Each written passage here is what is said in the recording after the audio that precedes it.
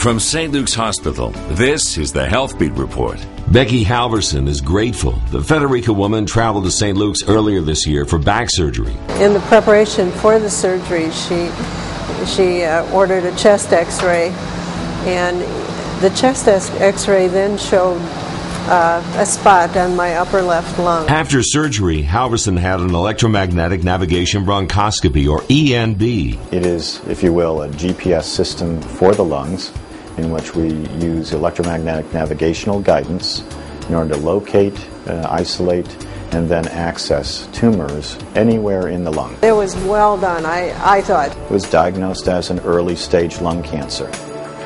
She was able to undergo lung resection surgery then. Today she's cancer-free, thanks to specialized cancer-fighting equipment found only at St. Luke's. To learn more about St. Luke's services and procedures, log on to stlukecr.org.